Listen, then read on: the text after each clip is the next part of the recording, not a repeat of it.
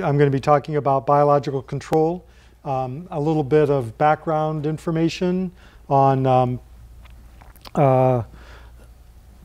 what is biological control. And during this talk, especially the first part, I want you to think maybe about your growing situation and things you might be able to do that will that would promote biological control in your orchard or on your land.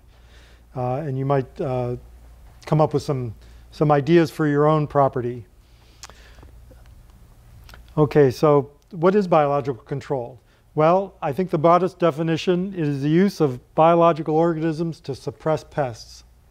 So this is one of the most commonly recognized beneficial insects that almost everybody knows, the common ladybug. This one is Harmonia, and there's the adult, and this is the larva. It's got this racing stripe down the back, on the side, which kind of identifies it. And but a lot of people don't recognize the immature form of the ladybug. And I've actually had people tell me, "Oh, I find those on my plants and I crush them because I think they're eating my plant." You know, so that's why I invented that talk on different beneficial insects and gave it to garden clubs and stuff, so that people could get the education about recognizing the good guys from the bad guys and making sure that they're doing stuff to promote the good guys.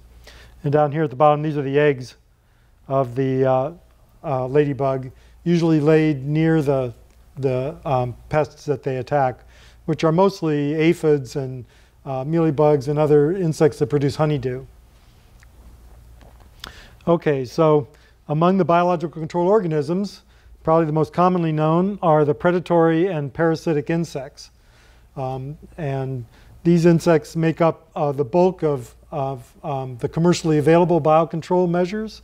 And I'm going to get into quite a bit of detail about them, and specifically the ones that we use in avocados. Okay, but another biological organism is the pathogen of the pest. You know, we think of the pathogens that we have, you know, there's hepatitis, AIDS, all these different microorganisms that can attack us, but all organisms pretty much have diseases as well, and insect pests and mite pests are no exception. So sometimes it's the pathogen of the pest that will wipe out the pest. There's a very common nuclear polyhedrosis virus that affects mites and will sometimes crash a brown mite population, so that we don't need to treat it. There's also insects that eat weeds, and they're subject of biological control programs. Typically a weed control program will take 15 to 17 years to complete. So if you're a researcher in that field, you basically work on 2 projects your entire life, because it just takes so long to figure out that this herbivore won't eat plants that we consider to be important, you know. So there's basically 3 types of biological control. And the first type I'm going to talk about is classical biological control. But there's also augmentation and conservation. And so these are the 3 elements that we use to try to make biological control work. So in classical biological control, you'll get a new pest come into the environment. And this pest doesn't have any beneficial insects. There's very few things that feed on it. And so usually that causes the pest population to increase very rapidly, and it becomes a very noticeable pest, going from pretty much non-existent to just covering the plants because there's no control measure. And so when that happens, the researchers look for the country of origin of the pest. Where was this pest first reported in the literature? And then when they narrow that down, they'll contact researchers, entomologists in that country, or go there themselves, and they begin to search for the natural enemies of the pest. And so usually what you do when you do that is you try to find plants that are infested with the pests that you're interested in, and then you collect any other insects that are associated with them. And also you can collect samples of the insects themselves and cage them, and a lot of times the parasites of the pests will emerge, and we'll talk a little bit about that more. So once you've found some of these natural enemies or the beneficial insects, you want to bring them back to the country where the pest is, in this case, the United States. And if you want to do that, then you have to fill out this form, PPQ 526. This is the form for importing a beneficial insect into the United States. Now, the thing about these packages with the insects in them is that you can't let the insects get out of the package, right? So that means that the package can only be opened in a quarantine facility, an insect quarantine facility, of which there are 7 in the United States, by the quarantine officer or one of his designated agents. So the package cannot be opened by customs or any other law enforcement agency. And so after 9/11, this became a problem. They didn't want these. If you put the label on this box, nobody can open that box. And so basically this entire process went through review and updating after 9/11, and no insects were imported for a couple of years after 9/11 until they finished this process and came up with new procedures. And now it takes about twice as long, or about 3 years, as opposed to a year and a half, to get this whole process going. So it's really influenced the availability and speed at which we could deploy new beneficial insects for insect pests. And in California, we get about 2 economically important new insect pests every year, and have for the last 30 years. So biological control has been very important in keeping down the establishment and damage caused by new insect pests. Okay, so once they get them in quarantine, the researchers have to figure out, are these insects really beneficial, or might they have non-beneficial properties? So what they do is they look at so let's say that you had a scale insect that you were looking at a beneficial insect for. Now, will that beneficial insect eat scale insects that are native scale insects, ones that we basically want to protect, right? Because they're part of the native wildlife in the area. And so they have to examine them against a whole host of different insects, and they do different types of studies to see if, even if they're starving or they have no other choice, will they still not feed on this insect? Is it just definitely not a host? And after they go through all those studies in quarantine, then they'll apply to the USDA for permission to release the insect from quarantine. And if they get the permission, then they'll go ahead and start mass rearing the insect in usually in insectaries run by the university. This is pretty much all takes place in the university setting or one of the USDA stations. And they'll start mass rearing this insect and releasing it in areas where the pest is known to happen to find out if it'll control the insect. And at that point, basically one of 3 things is going to happen. Either the new beneficial insect is going to be completely successful. It's going to wipe out the pest everywhere the insect exists and drive it down to low levels so that it no longer causes damage or is considered to be a pest, and it just goes off the radar screen. You don't really see it anymore, or if you do, you just see a little spot of it, and then the beneficial insects get in there. And one of the examples of that, I don't know if any of you have the hedge of Eugenia. It's an ornamental plant, and it gets a psyllid, the Eugenia psyllid. And every year in June or so, the Eugenia psyllid begins to spread, and it causes a dimple in the leaf. And within 2 to 3 weeks of that, the beneficial insect finds the Eugenia psyllid and starts laying eggs in it. And within usually 4 to 5 weeks after the initial infestation, the Eugenia psyllid's gone, and you won't see it for another year until the process repeats itself. And so this is considered complete control, right? You don't have to spray for it. Every year you see a little bit of damage, but then the damage gets cleaned up by the parasite, and it's not a pest again. In avocados, Tom was mentioning the greenhouse thrips. The greenhouse thrips was, as he said, one person considered to be a key pest in avocados because it was causing widespread damage. The university, brought in the parasite, studied it, released it. It didn't quite wipe out the pest. And so one of the commercial insectaries, FAR, began to commercially grow this parasite and sell it to the farmers. Well, after a few years, the sales just dropped off because basically it just needed a wider spread application. And then the orders stopped dropping off, so the insectary stopped growing it because there was no demand.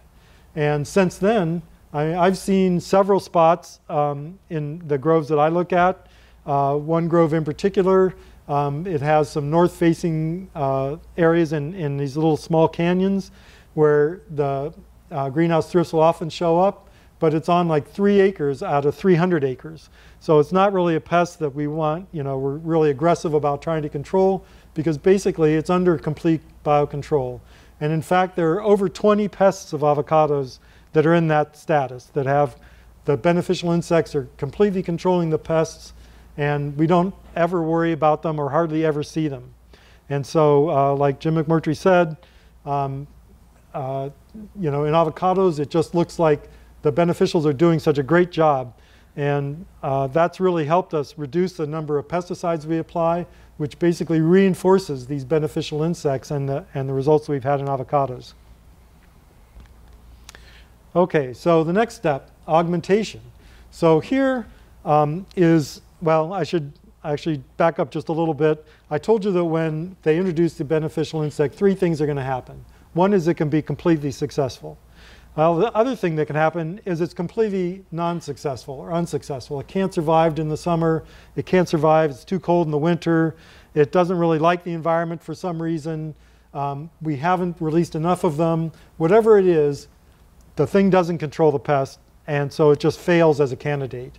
And then the third thing that can happen is that it will control the pest, but it dies off in the winter or it dies off in the summer, and you need to re-release the insect to maintain the control.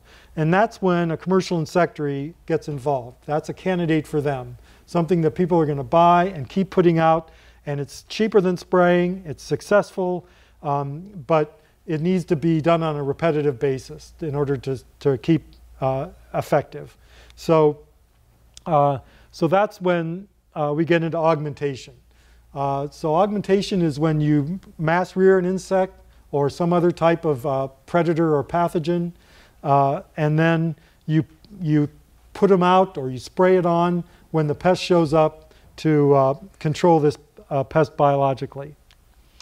So the considerations here are, what are the economics of the situation? What's the cost of using this control method versus chemical spray or other possible control measures? What is the timing? Is the timing going to work out for you?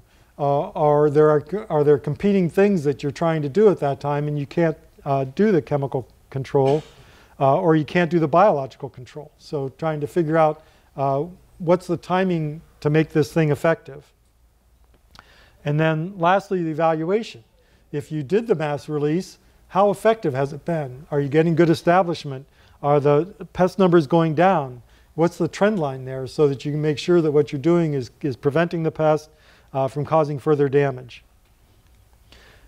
Okay, so conservation is the last of the 3. Conservation is doing things that enhance or preserve the beneficial insects or other organisms in your environment. And as mentioned at the end of Tom's talk there's plants you can use that are especially flowering plants that provide nectaral resources like nectar and pollen, or floral resources, nectar and pollen, to provide these beneficial insects with food in times when the pest is scarce, so that they can survive and stay healthy and lay eggs when the pest shows up. So it helps keep them around. And as I mentioned, Robert Bugg did a lot of work on this. And his idea was you can plant California native plants that flower with overlapping flower periods so that there's always flowers available for these insects all year round. And I didn't actually put it here, but there's a nursery called the Tree of Life Nursery. And they have, in their catalog, they have a thing called the color calendar.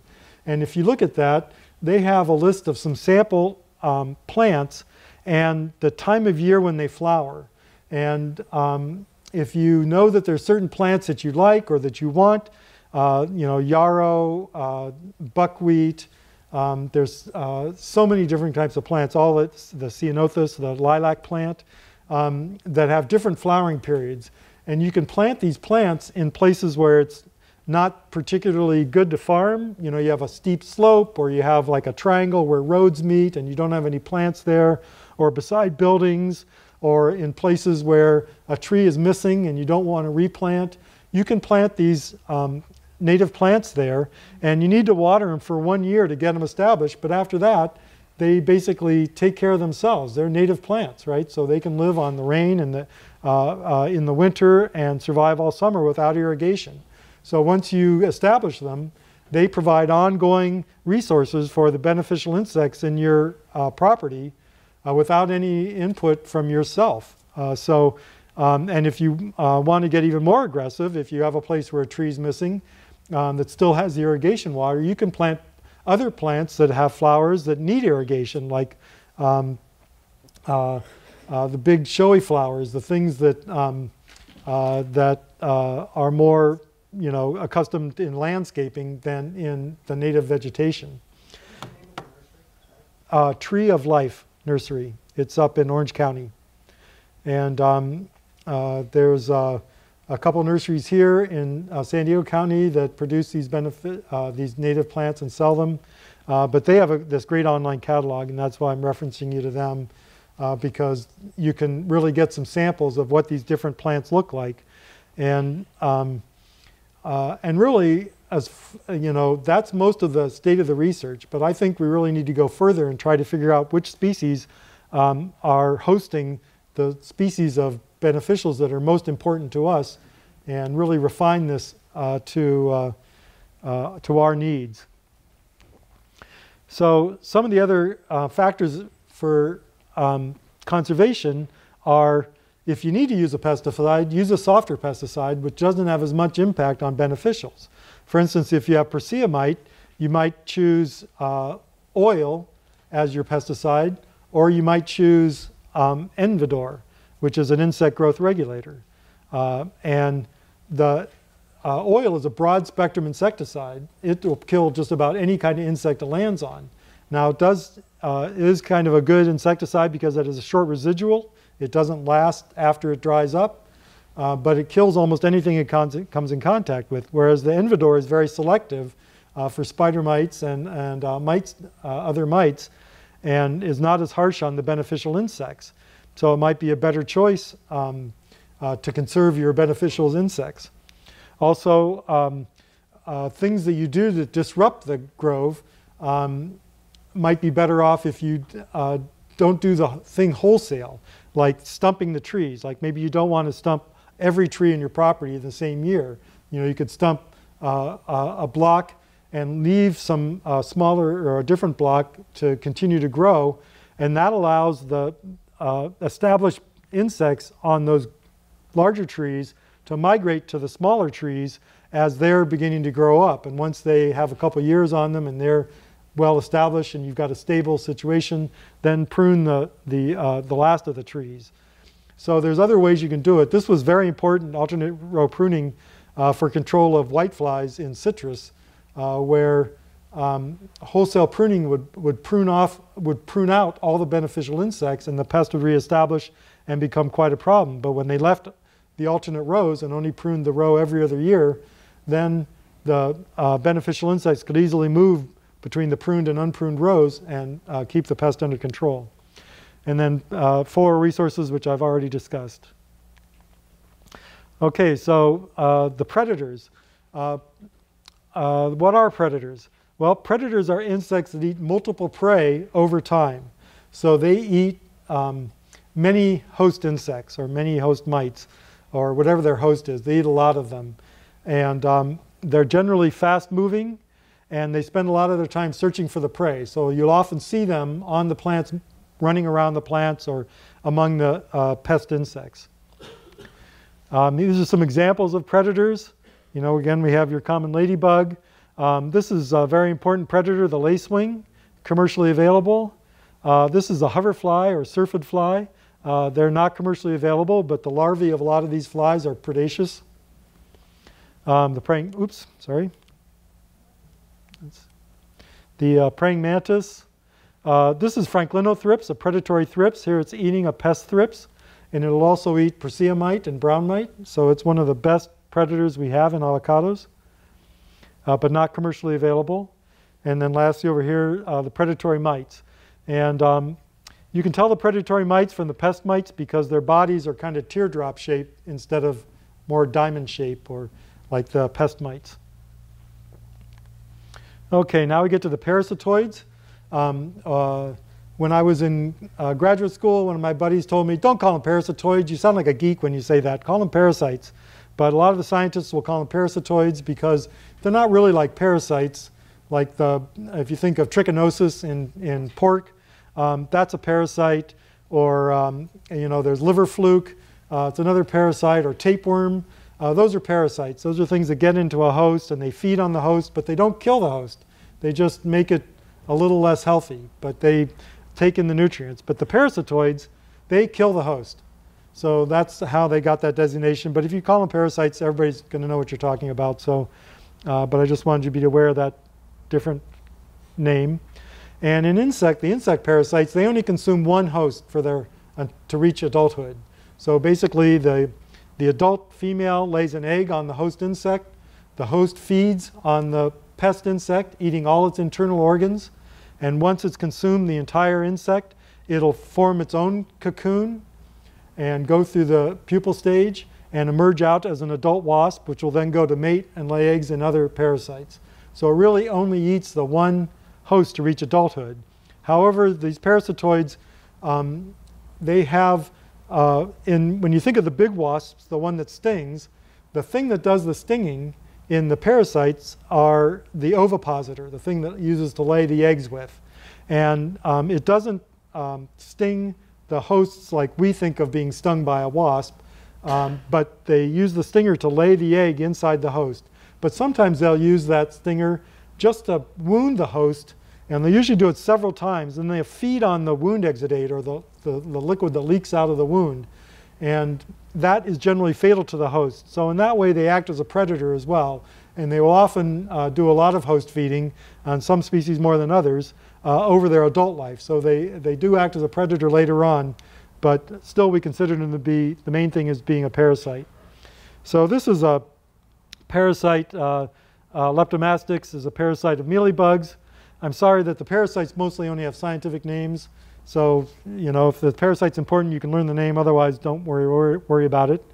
But she comes up to the host insect, and she uses her antenna to drum the host. So she'll tap it with her antenna, and that can tell her if the insect is healthy, if it's already been parasitized by another parasite, and then she'll walk over it in several directions, and she's actually measuring the size of the host insect. Because the parasites can control the sex of their offspring. And so if it's a big, plump, healthy host, then she's going to lay a female egg on it because the females produce the eggs and they need the bigger host. If it's a little scrawny one, then she'll lay a male egg on it because they just need to mate. They don't really need much food. They're okay.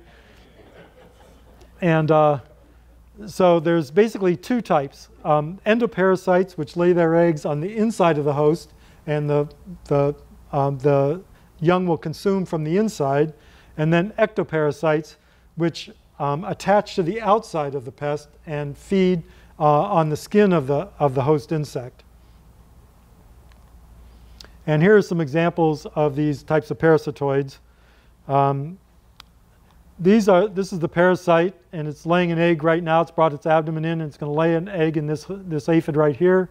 And these are what the aphids look like after the parasite's already gone through its whole life cycle, pupated, and emerged out as an adult. It leaves behind what we call mummies.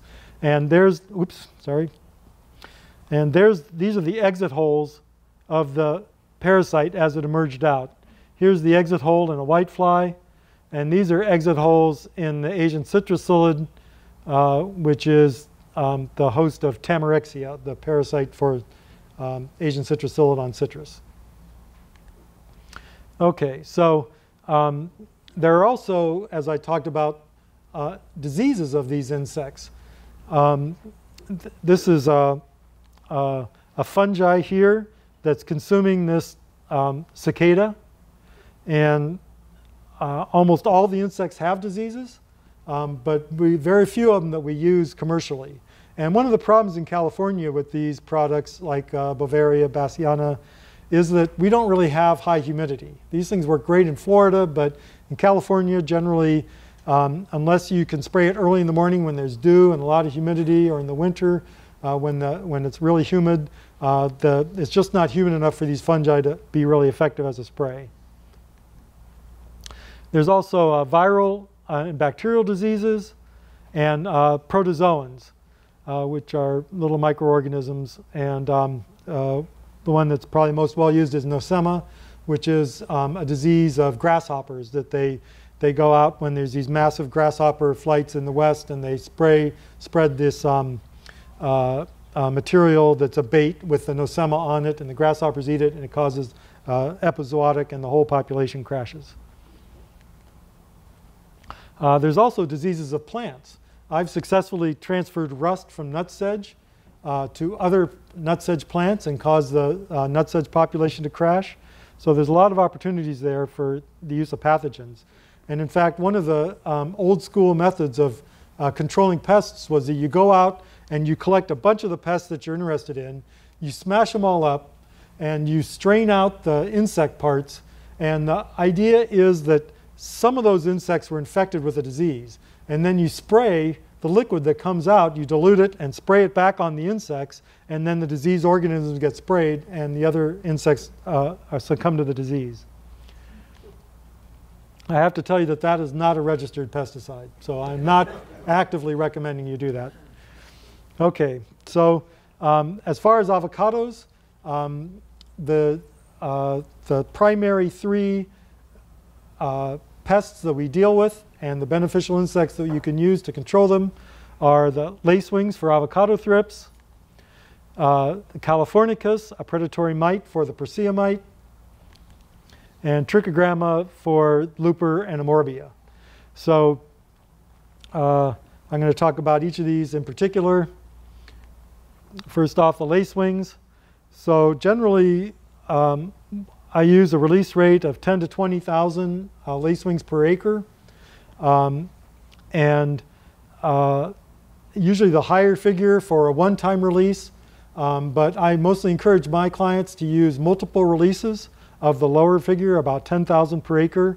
And usually I do it every other week from the time that the flowers emerge until the fruit's about 1/2 inch to 3/4 of an inch long.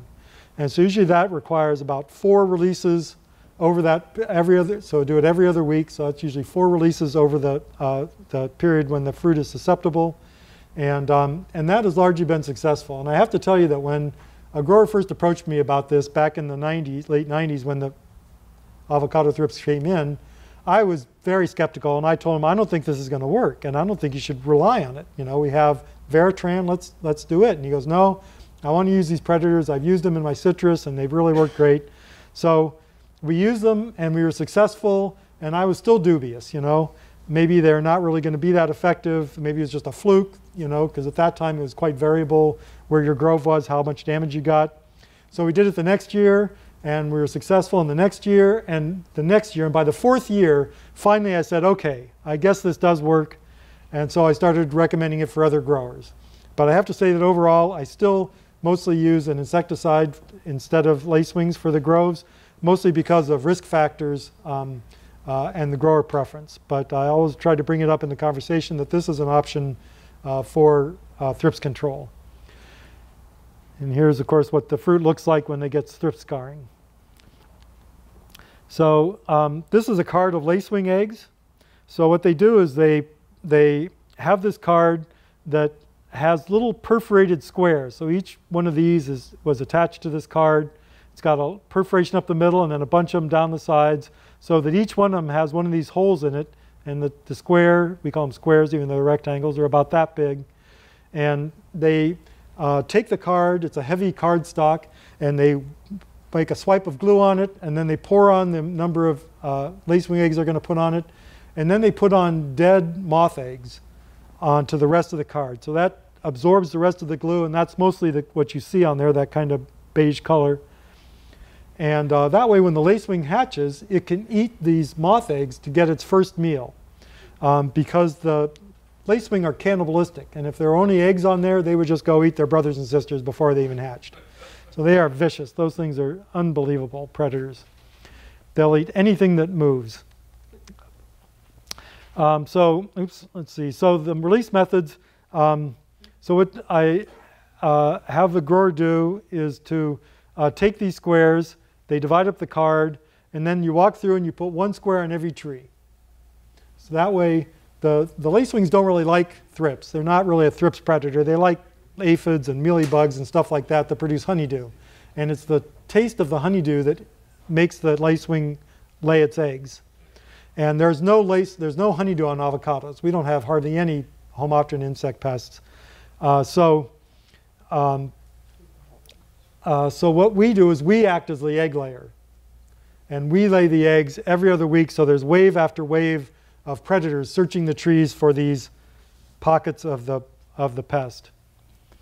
And another method that one of the other entomologists uses is he's got, it's kind of like a leaf blower, but it has a little water tank, and it sprays water into this airstream.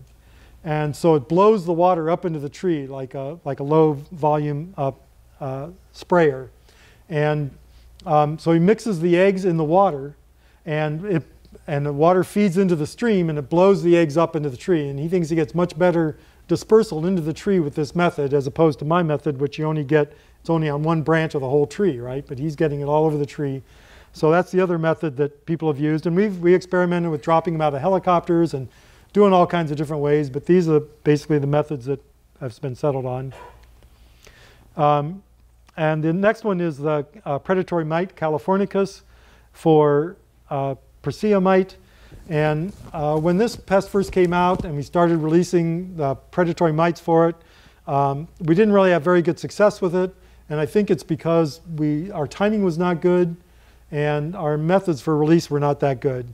But over time we've gotten better, although still it's not the most dependable system that I've worked with. You know, usually you'll get control, but sometimes if you didn't start early enough, the mite can still outstrip the predator and you need to spray. But 7 to 10,000 per acre. And you want to start when the pest is just in the early stages. And generally, what I recommend that you do if you want to use this method is that in the spring, when the new leaves are starting to emerge, you take some type of material like colored yarn or flagging tape, and you wrap it around the branch in a place you frequently go, like near an irrigation valve or something. You put it on the branch in between the old growth and the new growth, so that you know that every leaf outward from that mark is a new leaf this year. And when you start seeing the damage on those new leaves, that's the time to put the predator out.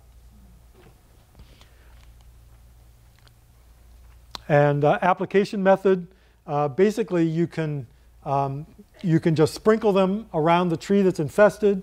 I've taken French fry bags and stuck the leaves down in the bag and then put the predatory mites in there so they can climb from the bag up on the leaf. I've used a little hand sprayer, like a little mister, and mist the leaf, and then you pour the mites on it, and they stick to the water. And as the water dries out, the mites crawl out and up into the tree from there. So there's quite a number of methods to apply them. Trichogramma for Amorbia. Generally 100,000 plus. Tom said 100 to 200,000. And these little parasites are egg parasites. So they're attacking the eggs of the Amorbia. So basically you want to track the adults using a pheromone trap. And you know, as Tom said, the university's never come up with a recommendation on when to treat.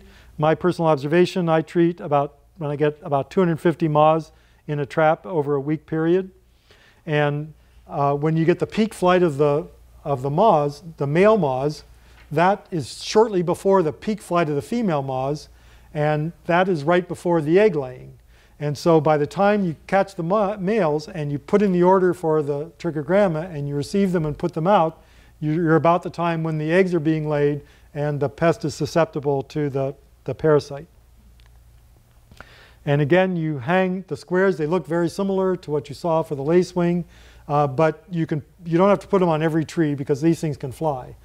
So you can only put them on, well, generally the pattern is every 6th tree on every 6th row. So if you ever need that, you can call me and I'll go through that more with you. And for me personally, I go back and evaluate and look for hatches of the loopers because sometimes the timing isn't right and you get hatch of the looper. And if that's the case, then I usually come back in with BT, the Bacillus thuringiensis, of which there are quite a number of products registered in avocados. And then that picks up the last of the worms so that you don't get damage. But I've only had to spray probably less than 10% of the time when I made the release, maybe even less than 5%. It's just been a few times when I've actually had to spray in addition to the release. Usually the release will do the trick. Okay, now how do you bring this information all into a plan for your own orchard? So I think the first thing you need to think about is, have you applied pesticides recently? Is there a residue of the pesticide that could harm the beneficiary you're releasing? Because if you release them, they land on the leaves, they get poisoned and they die, you're not going to get a good effect. So you want to think about the history, what's been happening with your grove up to this point. Are you really in a position where you could release the insect and be confident that they're going to survive? And luckily in avocados, we don't use a lot of pesticides, so generally that's not an issue, but it's the first thing to keep in mind because it's the most likely thing to kill the effort you're trying to make with the beneficials. And what about future pesticide use? Are you planning to use a pesticide for some other problem in the near future that could knock out the beneficial that you just released? So really the pesticides are the big bugaboo here. Have you used them in the past, or are you going to use them in the future? And then efficacy. How effective do you think these beneficials are going to be? And what are your alternatives if they're not effective? Could you release some more to tip the balance, or are you going to need to come in with a pesticide spray? So what is the efficacy you're expecting, and how are you going to measure that efficacy to be sure that what you're doing is effective in controlling the pest? And then there's the risk. And pest management is all about risk management. Trying to figure out what's my real risk of loss, and what are my alternatives, and how risky are those alternatives? And the pesticide is pretty much a known quantity. If they develop resistance over time, so you might see slightly less effect year to year, but by the time you're getting into real resistance, you've already seen that coming. So you're going to know that the pesticide is not going to be as effective. But otherwise, you know that the pesticide is going to give you the bang for the buck. You know what the cost is going to be, and really the factors more for it are, can you get the helicopter when you need it? And is your grove big enough that the guy's going to come within a couple of weeks of the time you call him? Or is he going to really string you out because he's got bigger growers that are easier to do and making him more money? So there's all the risks that you're juggling need to be taken into account to see if these beneficials are really a way to go for you. And then the timing. What is the proper timing to make the beneficials really effective and get the most out of them? And then the logistics. How long does it take to get the insects? Are the insects available at that time, or is the demand so great at that time that they're going to sell out? Do you need to get your order in early so that you're sure to get them when you need them? And this has been a real on and off problem with the trichogramma for Amoria, because it's such a problem that it doesn't happen every year.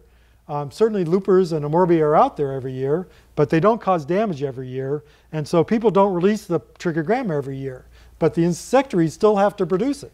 So if they're producing it and not selling it, where's the incentive for them? So a lot of them are asking for larger growers to to contract for at least some small number of them to disperse in their grove.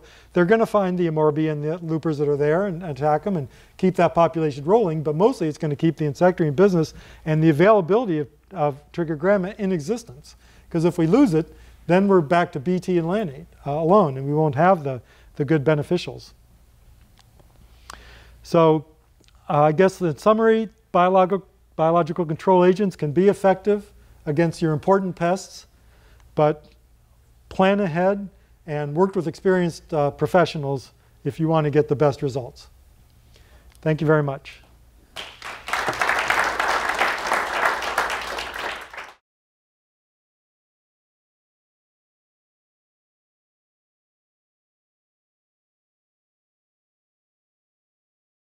Well, the lacewings and avocados, generally you'll see, or I see anyway, large increases in the number of lacewings on the avocados when the first flush comes out in response to the presence of whiteflies on the leaves. So I told you earlier that the lacewings lay their eggs in response to the honeydew, which is the excrement of Homopterous insects, the insects that suck the sap, like aphids, whiteflies, mealybugs, and scale insects.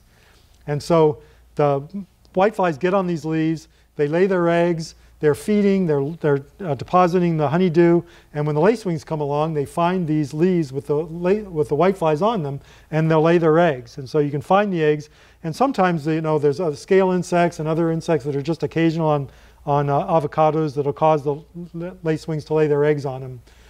But lacewings won't lay their eggs for thrips. And as I said earlier, we have to be the ones who do the egg laying.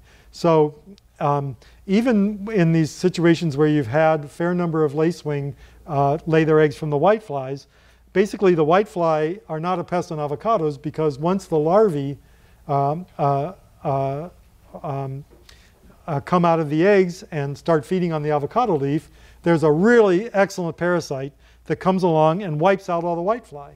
And so the whitefly just don't survive, and they don't keep laying or keep making honeydew, and so the lacewing will stop laying their eggs.